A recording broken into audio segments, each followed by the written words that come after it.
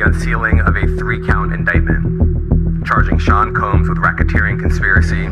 sex trafficking, interstate transportation for prostitution. The indictment alleges that between at least 2008 and the present, Combs abused, threatened, and coerced victims to fulfill his sexual desires, protect his reputation, and conceal his conduct. As alleged in the indictment, to carry out this conduct, Sean Combs led and participated in a racketeering conspiracy